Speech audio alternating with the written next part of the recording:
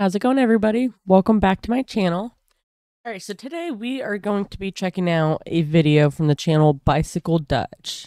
This particular video is about a little place in Carmel, which is in Indiana, in America. For those of you who do not know, I live in Indiana, and Carmel's about an hour south of here. So this is something, once we get some bikes, we are planning on visiting and recording as well to show you guys. But Carmel, their inspiration from, if I could talk today, from the Netherlands.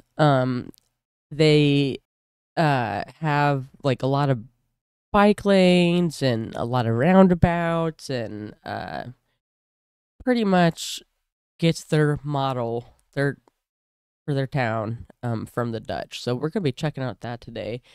And I will put the link and the channel name in the description down below. In case you like this video, you can check it out. Sometimes I like to study inspiring places outside the Netherlands. Carmel, Indiana is not your average Midwestern small city. With a population of just under 100,000, the city can be found directly north of Indianapolis and is effectively a suburb. Carmel is home to Mr. American Fietser, whose guest me and my partner were. From 1995 to January 2024, this city has been led by the same mayor, Mayor James Brainard. Okay, instantly I realized that there are bikes and cars in the same lane. Is that a normal thing in the Netherlands? And then also, just at the beginning of this video, I seen that there was two bikes crossing the street, but there was a car coming. It looked like they were about to hit them, but the car did slow down. That's not a thing in America. Pedestrians are second, and it really sucks. Sometimes it really sucks riding a bike, because you will have to wait for traffic, and sometimes it gets pretty tedious. Sure. Who is described as a moderate Republican and whom we happened to run into in downtown Carmel. After a study trip to the UK in the 1990s, Brainard was inspired by roundabouts. The first was constructed in 1996, and the following year saw the construction of another two. Currently, the city boasts over 150, more than any other city in the United States. Holy the Carmel moly. roundabouts have been credited with a reduction of carbon. See, roundabouts really wasn't like a huge thing. It is getting really, really popular.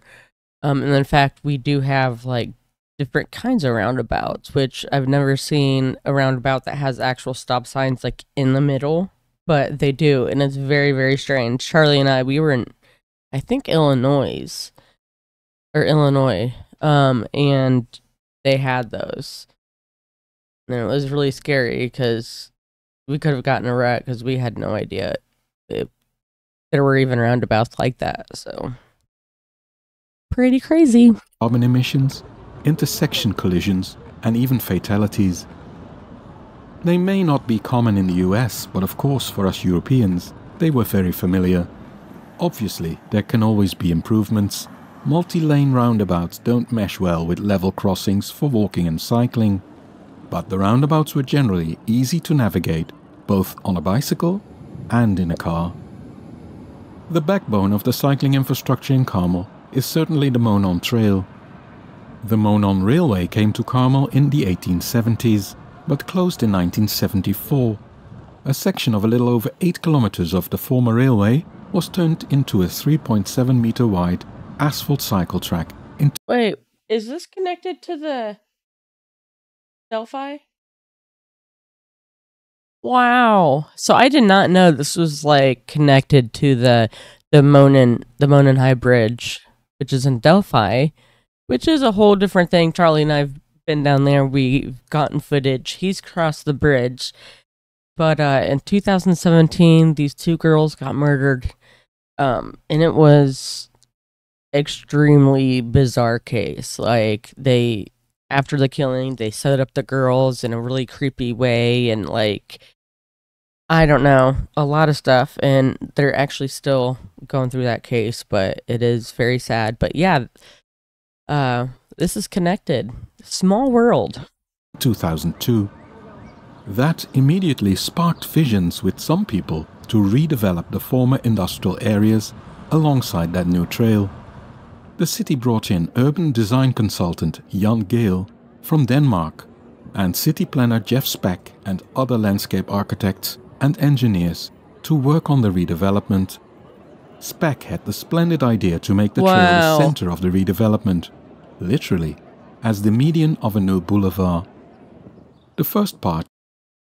One of the things that we're going to be excited about when we go to the Netherlands is actually just being able to bike anywhere you need to go instead of having to get in a car.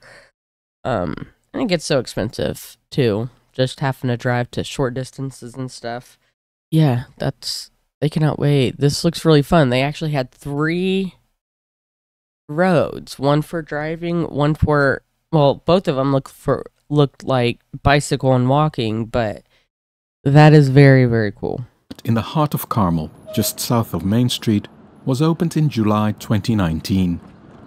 The award-winning 6-block Midtown Plaza development required an investment of $23 million, but that has led to $175 million of private sector redevelopment in the area. The asphalt path was turned into an almost 43 meters wide, multimodal boulevard for bicyclists and pedestrians. The boulevard is surrounded by low-speed vehicular lanes with curbside parking, tree-lined sidewalks, cycle tracks, and expanded outdoor retail and dining. Additional amenities include green spaces, biking and hiking trails, lounge areas, a spray plaza, game courts, shade structures, and designated food kiosks and cafes. Oh, let's not forget an indoor bicycle parking with double-layer racks, free tools, and free water. This placemaking project can serve as a model of how an industrial corridor can evolve into a destination with social, environmental, and economic benefits essential to a community's urban areas. Tax money well spent. And it is not just one street. In other parts of the city, you can also see a denser building style with shops, restaurants, and housing on the upper floors that makes the streetscape very attractive. Thanks to the festivities surrounding the 2024 eclipse, on a Monday, we could witness firsthand how well the city center of Carmel serves its citizens. So many people came to the center to witness the total eclipse, because Carmel was directly in the totality zone. This city can, or maybe should, serve as an example that creating a livable environment with a less prominent place for the car does not have to be political. People with all kinds of political beliefs can enjoy a livable city with top quality amenities so close that you can cycle to them. Large parts of the city are still under development, and it would be nice when more cycleways would be connected even better. But it was already a great pleasure to cycle and just be in Carmel, Indiana. I've actually never have experienced like that. This video is supported by Brilliant. I actually, when we get bikes, we're gonna go to Carmel. Hey, babe. All right, guys. So that was that. That was Bicycle Dutch. Sometimes I will put the link and stuff in the description down below. And I hope you guys enjoyed the video. If you did, give it a big thumbs up and don't forget to subscribe. Thanks, guys. Bye.